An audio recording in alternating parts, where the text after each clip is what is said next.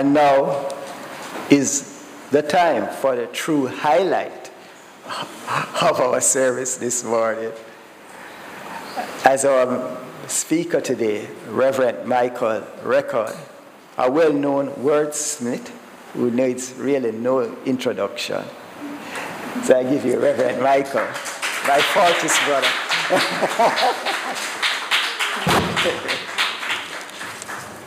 Thank you, Vance.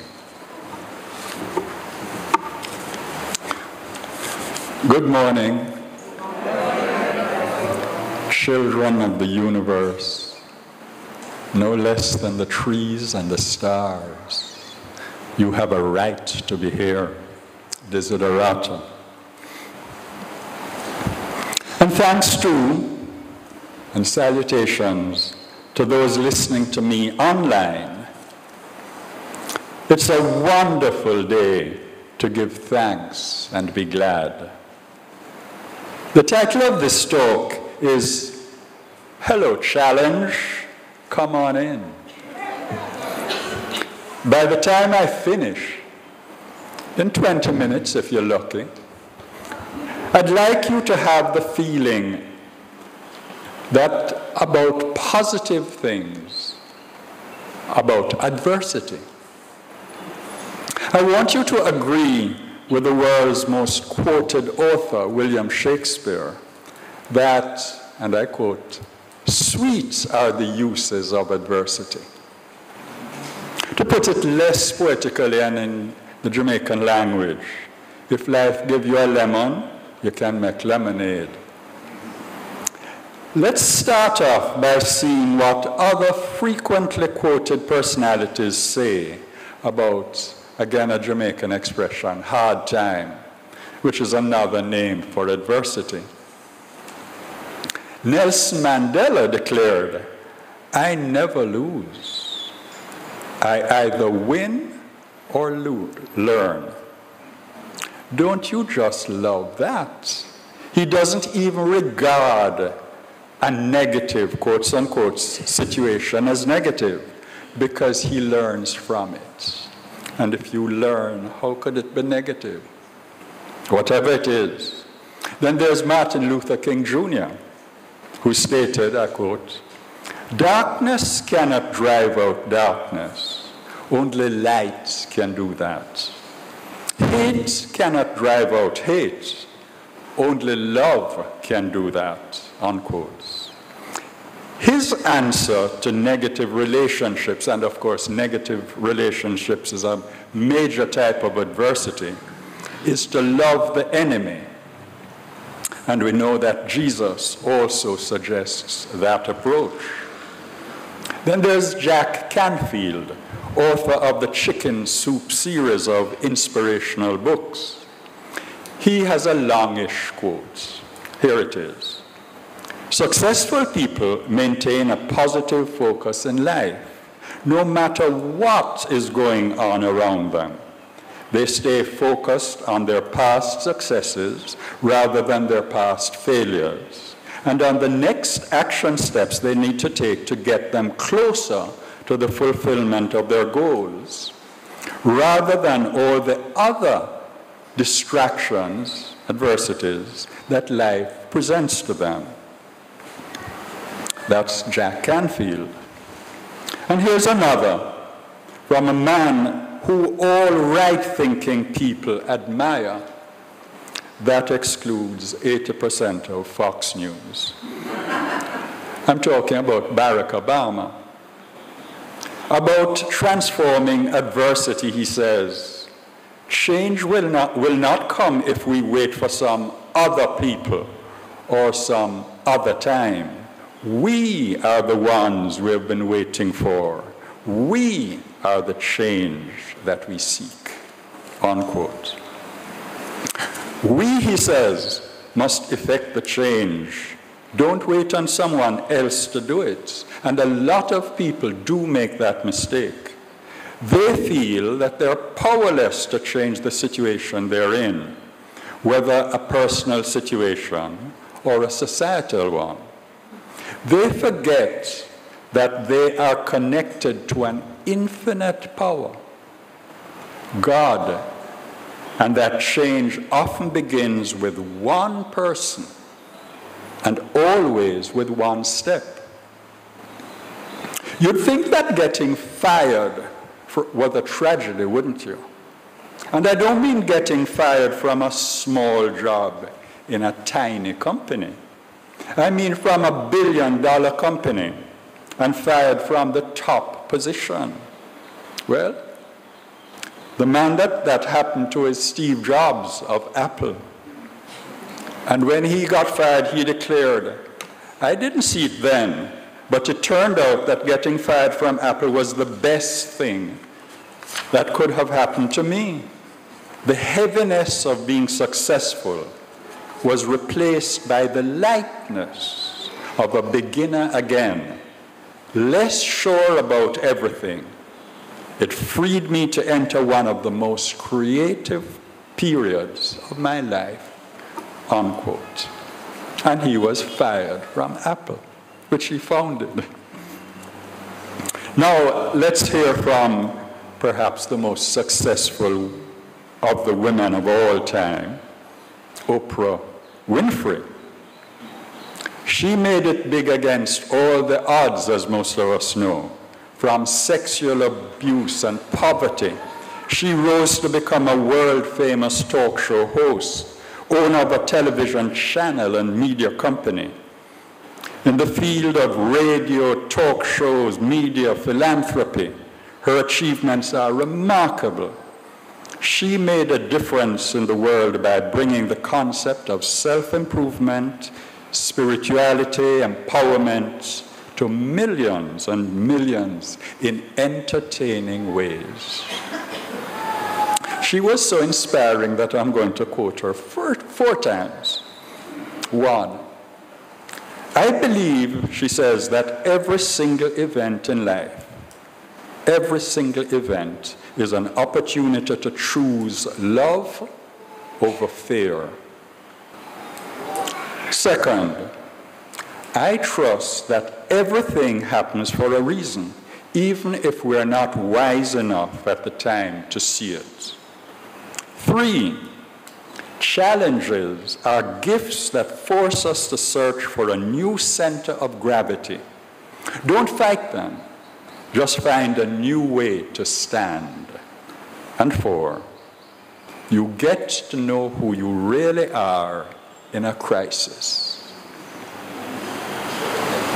Of course, I couldn't end a list of quotations without including a couple of Jamaican sayings. I found both of them a little tricky. Think about how you would interpret them and then match the answers with the ones that I got online. First Jamaican saying, when cloud casts shadow, sun no set. Think about what that means. And the other one, hungry make monkey blow fire. How would you interpret that? Okay, first one, when cloud casts shadow, sun no set. Listen to the proper English. The fact that a cloud is casting a shadow means that the sun is still shining. So there's hope for getting out of any bad situation. Is that what you had interpreted? Good. This one, hunger make monkey blow fire. When people are in need, they are forced to become resourceful and learn new skills. Blow fire. You know? Most of the time, monkey will pick the banana and pick the apple and pick, the fruit. But now he has to be forced to learn to cook the food, and he blows a fire. Think of a coal pot. Now I'll tell you 2 stories, both published in the Sunday Observer a couple of years ago, about 2 young Jamaicans whose thinking is in line with the above quotations. May I first introduce Tahira Williams, currently a science student at Howard University. She was born and raised in the hills of Gordontown. Life was a challenge, for the family was poor. So at Grove Primary, she was placed on the government program of advancement through health and education. We call it PATH, a subsistence program. She was that poor. Now, she heard that Campion College provided possibly the best academic training. And when she sat her grade 6 achievement test, she wrote down Campion at the top of her list of schools of choice. Also on the list of this ambitious young woman living in poverty in Gordontown were St. Andrew High, Wolmer's Girls, and Immaculate Conception. Ambitious picnic. She wants the best. She's not focusing on her poverty. Not surprisingly, considering this positive thinking and hard work, she earned a place at Campion College. But she was still poor. How could she afford to take up the offer when her father, the breadwinner of the family, had been laid off recently from his job with the Jamaican Urban Transit Company? She was urged by friends and others to seek a less financially demanding school and was even offered a scholarship to attend the Queen's School, a really good school. But she was adamant. She wanted to attend the Campion. And she had the support of her mother, who, she said, would always remind her of how great God is and how faith could open doors. Quotes, "My mother believes in God. She has so much faith. She would always tell me, God will not let you start something good and leave you alone. So I kept that belief," Tahira said. What are the lessons here? Keep your eye on the goal. Keep your faith in God strong. Miracles can happen. And a miracle did happen. Out of the blue, August 2007, Tahira's mother received a call from her grade 6 teacher who said that a UK woman wanted to assist a student in need. The teacher suggested Tahira. The woman, a good Samaritan we can call her, had no prior ties with the school and had merely called wanting to help someone in need. And Tahira is still being assisted by this nameless Samaritan whose only demand for continued assistance was that she did her best. Here's Tahira. It really affected me a lot because I didn't like myself. From first form into second form, I asked myself questions like, why aren't you smart enough? Why are you so black? Note, it was not the school administration, but a small group of students who mocked her, causing her to feel inferior. Fortunately, that self-doubt was temporary, obviously not her true nature. Nearing the end of second form, she decided she wasn't going to allow anyone to bully her anymore. And that was when school began to get better. Change your thinking, change your life. She started playing sports, using it as an escape route from all the hard work, academic work she had to do. Think about that. In third form, she recalled life becoming easier, even though she added football and basketball to her already full extracurricular activities. As if she didn't get enough exercise traveling to and from school. You see, she had to go from Gordontown, she had to go down a hill, across a river, up another hill, And when it rained, access to her house was impossible because the river flooded. And she had to travel a different route around yet another hill. But she kept on going to school. And all that exercise made her good at sports, built her muscles, and you will soon see how that worked out. In fifth form, she faced the challenge of her beloved sister becoming seriously ill with lupus. Tahira says, "It was difficult because I couldn't help her. I didn't want to think that she might die. She had to stay in bed most of the time. It was difficult to go home and study and to prepare for exams, knowing that she was in bed ill." And here, Tahira shows love for others and trust in God again. She said, "When she was in the hospital, I prayed. I asked God to allow her to come back to us. But I would pray mostly for strength, because I know God is in control of everything. And if it is His will that she goes, then I accept that." But she did come back to us. In fifth form, Tahira obtained 9 CX subjects with 7 distinctions, 2 credits. In sixth form, she obtained all 5 subjects she attempted at Cape, gaining 4 distinctions and a credit. Little poor girl from Gordontown. So at that stage now, sixth form, she had to consider whether she should move on to further studies or go get a work. She thought of perhaps foregoing a year at university and work and save towards going to further education.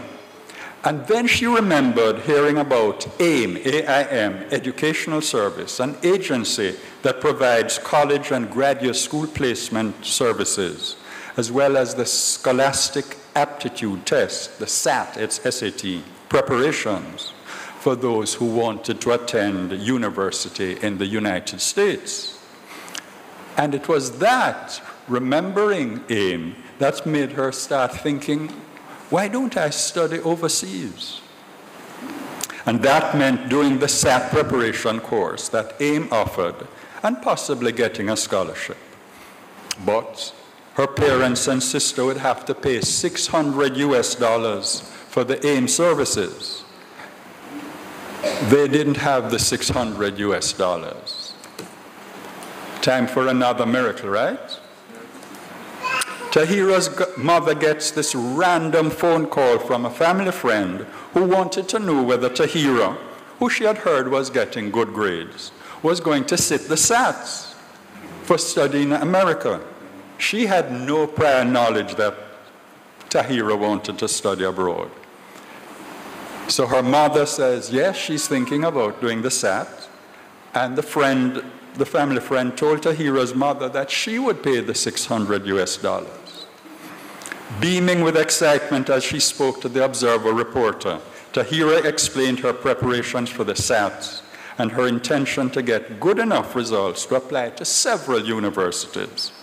As it turned out, some of them offered half scholarships, but Tahira needed a full one, as she did not want to burden her family with finding any more money to further her education.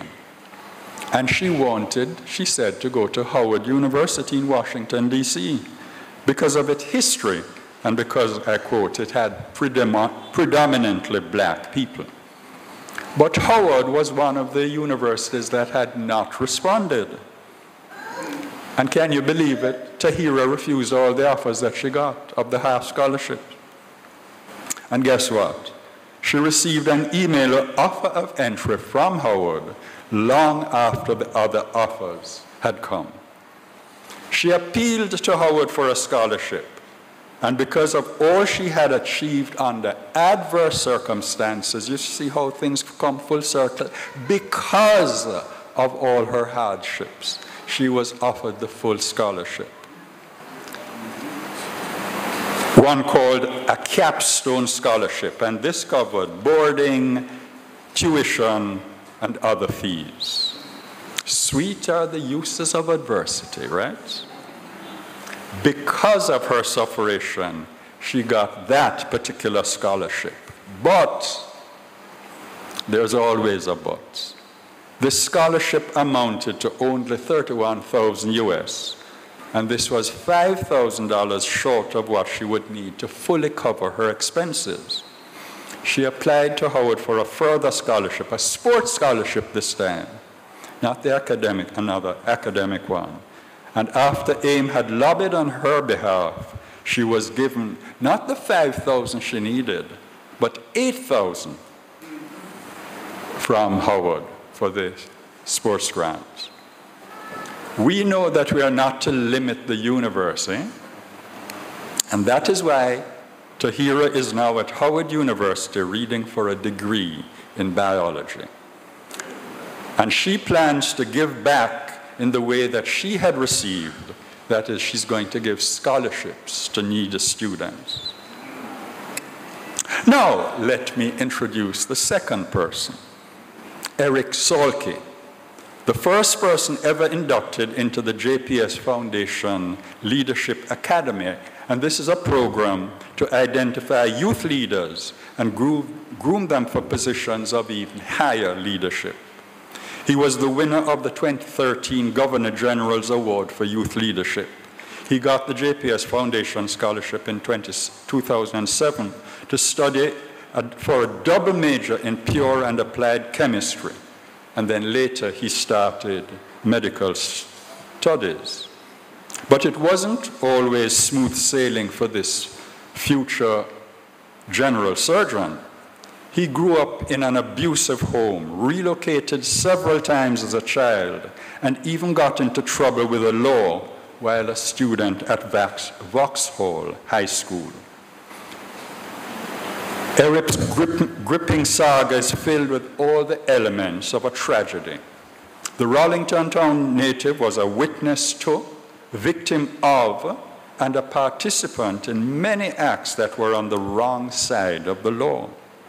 His mother, who was regularly beaten up by an often drunk father, was arrested for fraud when he was a child. And then a domino effect followed, a series of residential moves which impacted negatively on his primary level education.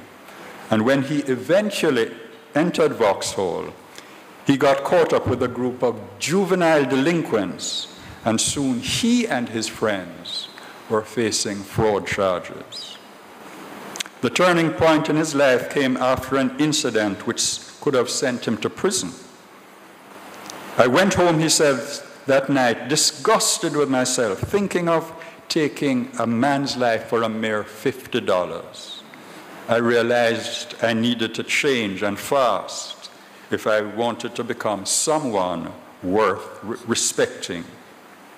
His uncle, a doctor, helped to make the change happen. He says, my uncle moved me from Vauxhall to St. George's College, which I entered in third form and finished at the top of my class that year. In fourth form, I got the highest grade in biology. In fifth form, I graduated with the highest grade in mathematics. His CXC results were equally impressive, 8 subjects, including 1s and 2s, as were his A-levels. He was the first student in the college to get grade 1 in Cape 2 chemistry. His other achievements include being on the dean's list for outstanding performance in exams at UWI. And listen to what he says about his adversities. Quotes, my achievements so far are somewhat due to my struggles, the strength I have gained from my experiences, and the perseverance I have developed. I never let my circumstances get in my way of dreaming, and I do dream big. Looking back to where I have been and to where I am today, I'm not sorry that day when the police took away my mother. Yes, it started a chain of events in my life, but it also made me the man I am today. I'm going to be a doctor. There is no doubt about that. Unquote. Now, 20 minutes gone. So I'm about to conclude the middle section of my talk and begin to approach the start of my journey to the end. So let's now look at how Science of Mind deals with adversity. In the Science of Mind textbook, page 266, in the chapter on the principles of successful living, Dr. Ernest Holmes, founder of Science of Mind, states, quote, "Lessons on prosperity and mental control of conditions are sometimes dangerous because of the misunderstanding of the subject. Science of Mind is not a get-rich-quick scheme. Neither does it promise something for nothing. It does, however, promise the one who will comply with its teachings that he shall be able to bring greater possibilities and happier conditions into his life. We do not teach that you get what you want.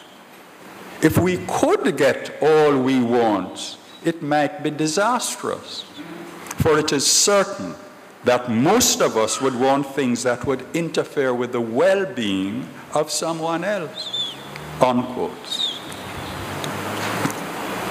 He later continues, "We not only believe, but we know that it is entirely possible, through mental treatment, through right thought and belief, to greatly influence our environment, its reaction to us, the situations we meet, and the conditions we contact.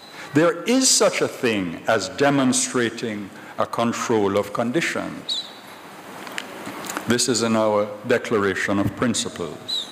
"We shall be able to prove this in such degree as we are successful in looking away from the conditions which now exist while accepting better ones. Note that you should turn your gaze away from the adversity and look to the good that you desire. Science of Mind does tell us that if we comply with the law complies with us. No man can demonstrate peace while clinging to unhappiness. He can demonstrate resignation and call it peace, but it will not be peace. No man can jump into the water and remain dry. This is contrary to law and reason," unquote. So how do we turn our gaze away from the adversity that is in front of us? Here's what Dr. Holmes says. "The Science of Mind is based upon the supposition that we are surrounded by a universal mind into which we think. And we think into this as we think into this universal mind, we set a law in motion which is creative and which contains within itself a limitless possibility. The whole teaching of Jesus was based on the theory that we are surrounded by an intelligent law, which does unto us, each as he believes. And in order to make a demonstration, we must have a mental equivalent of the thing we desire. So there's Science of Mind's answer. You look away from the adversity by seeing it differently. You create the picture of the mental equivalent, what you want, and think that picture into universal mind, which responds by law and replaces the adversity out there with the new image in your head. So I'll wrap up the package for you. In this package, you have the advice of Nelson Mandela, Martin Luther King Jr., Oprah, Steve Jobs, Barack Obama, Jack Canfield, Jamaican old-time proverbs, Tahira, Eric, and Dr. Ernest Holmes on how to use adversity. Pick one. Pick more than one. They all work. Namaste.